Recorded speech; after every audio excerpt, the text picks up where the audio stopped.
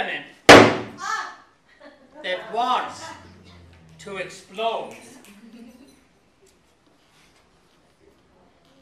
Toss the ingredients about like a dainty anarchist.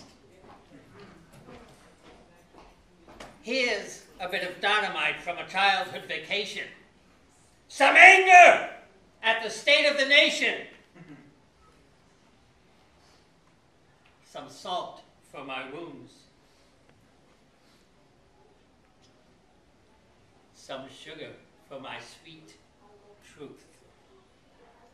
Minding for memories, finding none to spare, all I do is stare.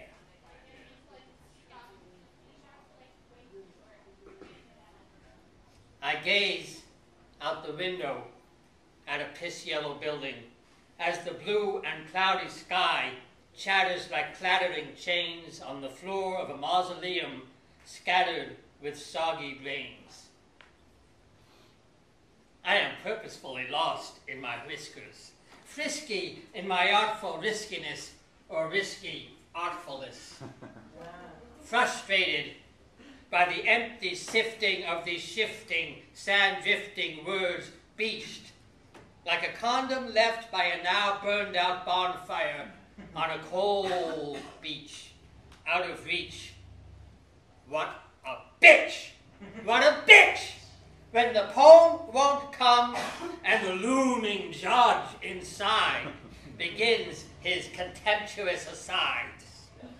Despair in the air of my brain, snorting the pain of self-disgust and the sure knowledge that this business of making is completely insane.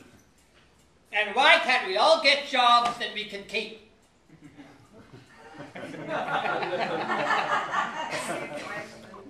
It is not so easy to get a job that you can keep. Especially not if you give a rat's ass about poetry. Me. I keep running out of positions, scandalized by intuitions too readily dripped to drip-drying colleagues, those crusty, brainwashed skeletons with dusty teeth. Sooner or later, somebody always says, "Are you sure that you really belong?" Huh. Not that there's anything wrong. Always the same old song. Not that there's anything wrong with us.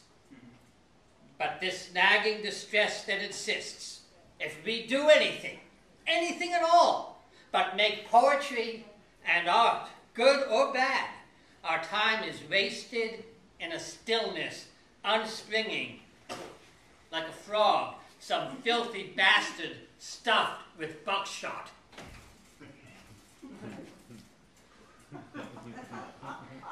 I sit and stare out the window and wait for the explosive poem to shout. Some of us are loaded guns. Better watch out. Huzzah!